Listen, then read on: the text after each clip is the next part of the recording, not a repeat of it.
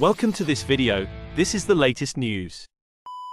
In a remarkable turn of events at this year's Miss Germany beauty pageant, held in Rust, Baden-Württemberg, 39-year-old Iranian-born Apameh Schönauer was crowned the most beautiful German woman, challenging traditional norms and showcasing the evolving nature of beauty contests globally.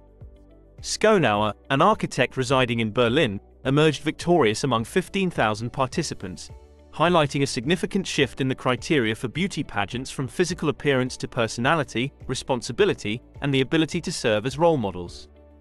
The Miss Germany competition has undergone a transformative change since 2019, discarding bikini parades for a focus on the contestants' abilities to inspire and lead.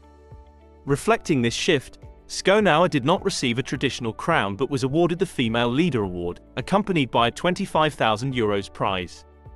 Her victory is notable not just for her background but also for her advocacy work, particularly her commitment to women's rights and support for disadvantaged and oppressed women through the Schürzen network.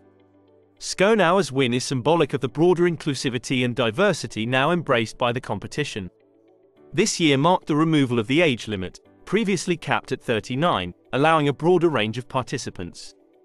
Among the finalists were individuals with compelling stories, including Tamara Schwab, living with a donor heart, and Kristina Modrzejewski, a qualified nurse battling a rare autoimmune disease.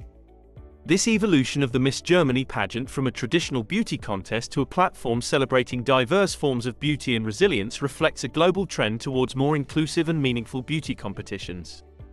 Schönauer's triumph, as a non-native German and a mother of two, emphasizes the importance of inequalities and social activism over conventional beauty standards, heralding a new era for beauty pageants worldwide.